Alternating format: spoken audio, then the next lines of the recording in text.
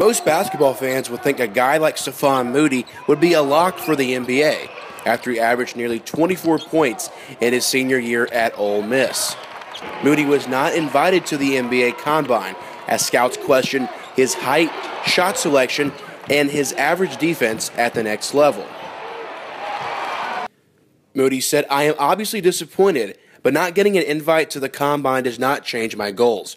I look forward to showing GMs and scouts what I can do in private workouts and that I am continuing to improve my game." With doubts about making the NBA, reports surfaced on Twitter that Moody had received interest to play in the NFL due to his great athleticism and footwork. I got the chance to speak with Moody's agent about the possibility. We were contacted about Steph's interest in playing football.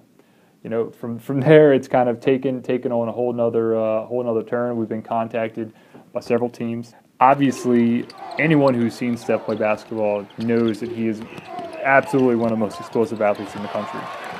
That explosiveness, the physicality, the footwork, and the competitive edge are all traits that any NFL GM or scout would absolutely covet.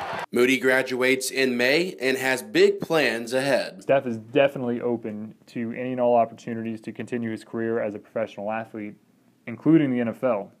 While the NFL is a possibility, Moody will continue to focus on his basketball career as he has considered hosting a pro day and has also received NBA Summer League interest. For NewsWatch, I'm Stubbs.